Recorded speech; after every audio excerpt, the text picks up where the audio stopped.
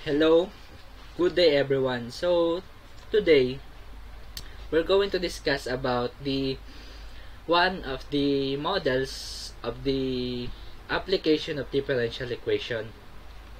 And so there are lots of models in the application of differential equations, but we only choose one, and it is the falling bodies and air resistance.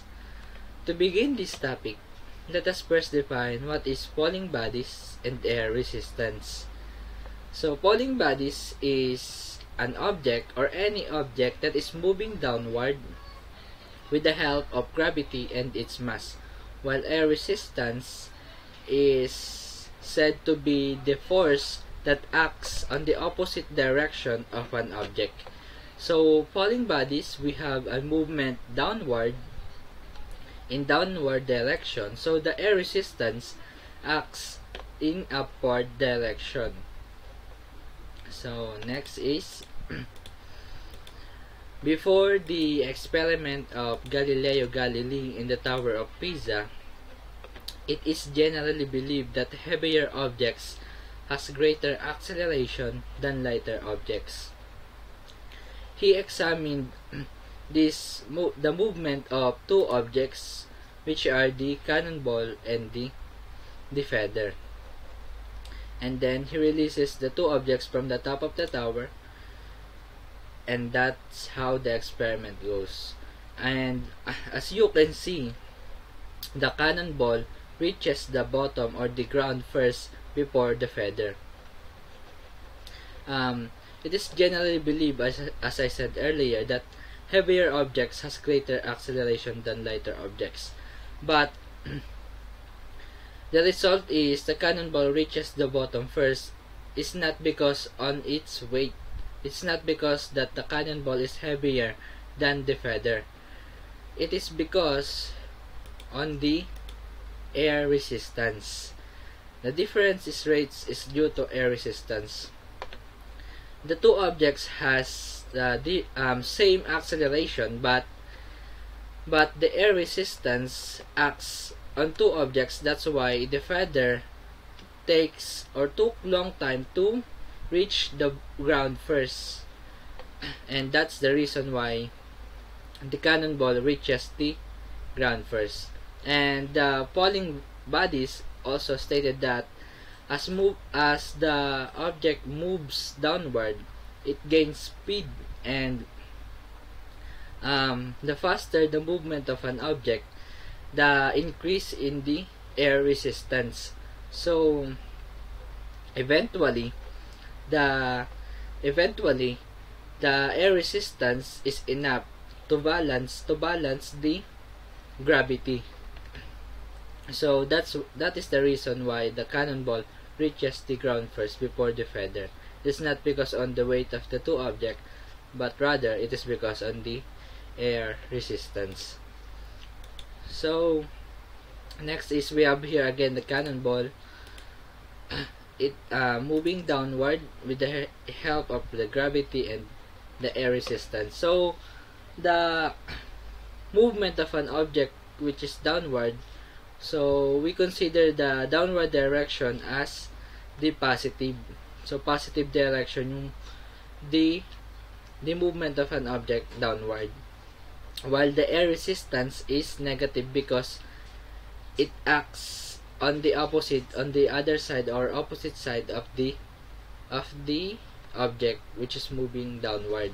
We consider the positive direction or the downward direction as positive because we only focus on the movement of an object which is downward direction. So now to compute the net force of the object, we will have the force 1 plus force 2. The two forces that acts on the object, which are the air resistance and the gravity. So the force 1 is equal to mass times gravity, and the force 2 is equal to negative kV. It is negative because, as I said earlier, it acts on the opposite side of the opposite direction of the movement of our object. So negative KB, or K, is the constant proportionality. It is also called as viscous damping. So by changing the equation, we will now have net force is equal to mass times gravity. Our force 1 here will be replaced here, minus the force 2 will be replaced by negative KB. That's why it became negative KB. So next is applying the Newton's second law of motion. We all know that the equation in Newton's second law of motion is force is equal to mass times acceleration. Now, getting the derivative of acceleration, we will now have the dv dt, or derivative of velocity with respect to time. So the equation will now become force is equal to mass, and then the acceleration here will be replaced by dv dt here. So we will now have mass times dv dt. So now our first order differential equation will become, by replacing the net force here by mass times dv dt, we will now have mass times dv dt equals to mass times gravity minus kv. That's our first order differential equation. So now the st, or the distance, so getting the derivative again of the v, or velocity, to get the distance.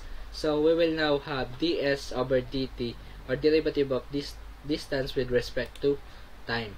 Then the earlier, the acceleration, derivative of acceleration is equal to dv dt.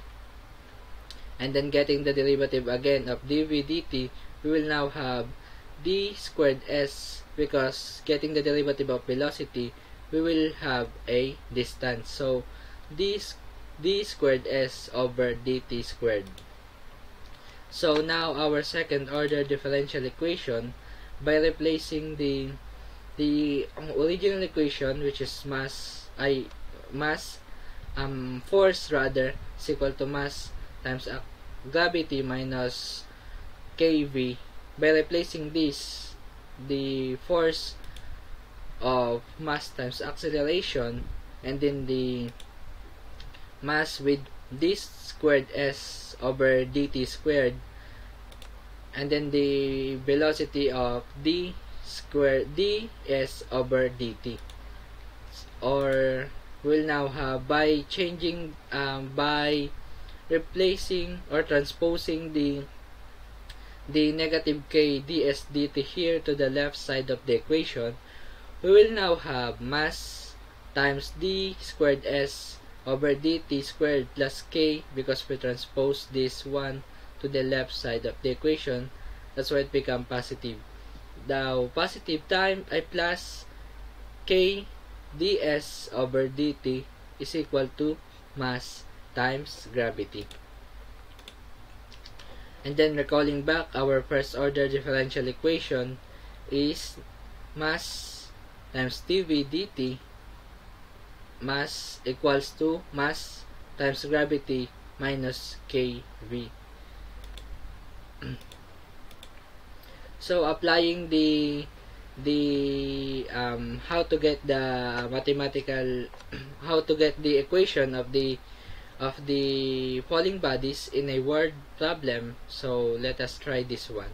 So for high speed motion through the air, such as skydiver shown, falling before the parachute is opened, air resistance is closer to a power of instantaneous velocity vt.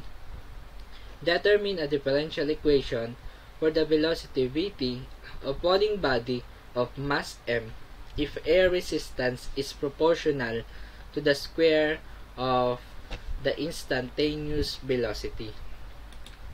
So let's try to get the problem is asking for the differential equation. So let's try to find the differential equation of the problem. So our net force is equal to force 1 plus force 2. Our force 2 is K is equal to K v squared, and our first one is mass times gravity. So by replacing again this two forces by this, so we will now have net force is equal to mass times gravity minus kb squared. And then applying the Newton's second law of motion, which is the equation is force is equal to mass times acceleration, we will now have mass times acceleration is equal to mass times gravity minus kb squared. We just replace the F or the force here by mass times acceleration. That's why it became like this. And then getting the derivative again of A, as we did earlier, getting the derivative of A is now become dv dt. And now we will have the equation of mass times dv dt is equal to mass times gravity minus kv squared. This is now the equation that we're going to use to solve this problem.